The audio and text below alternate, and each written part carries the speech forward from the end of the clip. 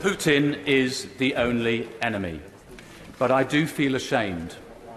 The United Kingdom signed the Budapest Accord in 1994, guaranteeing the territorial integrity of Ukraine.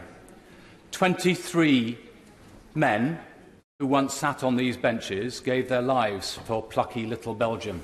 They have shields down that end. 22 did the same for Poland. They have shields down this end. And we're not guaranteeing the territorial integrity of Ukraine. We're not even, I don't want war, nobody wants war, but we're not even sanctioning Sergei Shoigu, the Russian defense minister, yet, nor Igor Osipov, the commander of the Black Sea Fleet, or Uzmanov, Sechin, Peskov, Abramovich, Roldugin, or the members of the Russian Duma who voted for this war. Why don't we use parliamentary privilege to get this out there so the lawyers can't attack the sanctions that we must surely bring rapidly today?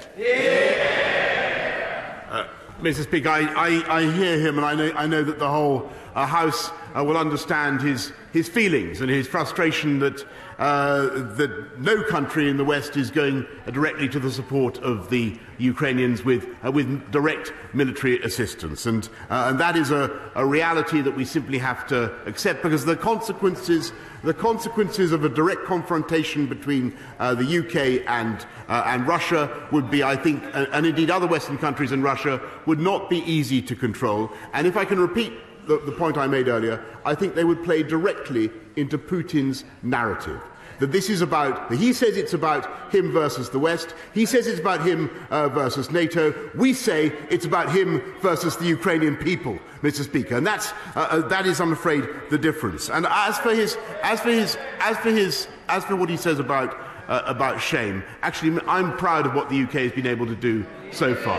I'm proud that we've given a lead, not just on sanctions, Mr. Speaker, where we insisted on the toughest measures, including for SWIFT, which had a dramatic effect, but also we were in the lead, Mr. Speaker, in all European countries in offering military assistance to Ukraine, and we will continue to do so. I know that he would like to go further. If I understand him correctly, he would like to go further, but I can tell the House that we are going to continue to go further, not just with military assistance, but also by tightening the vice on the Putin regime.